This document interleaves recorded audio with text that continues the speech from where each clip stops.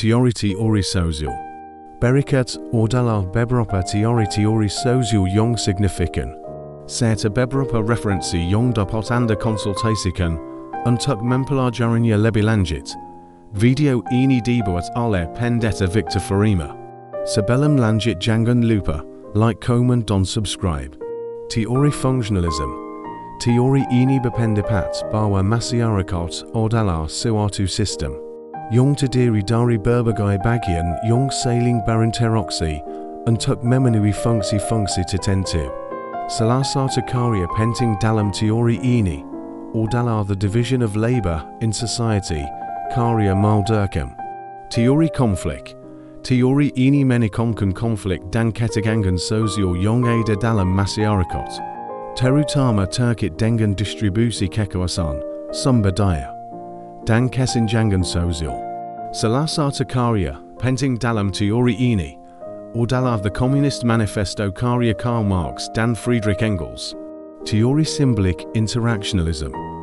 Teori ini menekankan makna sosial yang dibuat dan dipertahankan melalui interaksi sosial individu.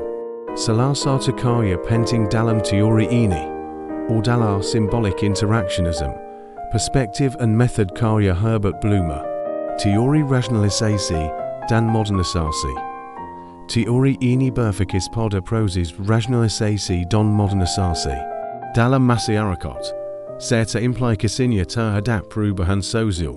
Salah satu karya yang relevan adalah The Protestant Ethic and the Spirit of Capitalism, karya Max Weber. Teori strukturalism. Teori ini menekankan struktur sosial yang lebih besar dan pola-pola dalam masyarakat, serta bagaimana struktur tersebut mempengaruhi perilaku individu. Salah satu karya yang relevan adalah Structural Anthropology karya Claude Levi-Strauss. Teori sistem dunia.